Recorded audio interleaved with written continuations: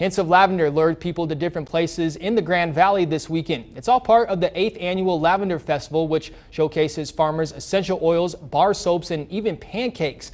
The weekend-long festivity includes bus tours and self-guided tours of local farms and a festival for locals to check out, statewide vendor booths, cooking demonstrations, and live entertainment.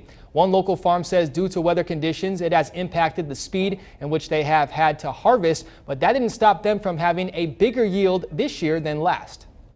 You get to expose people to something that they may not have thought of as something that's viable in our valley, and get to, just have a wonderful visit with people that are old friends that come back every year, and then new people that you get to meet along the way.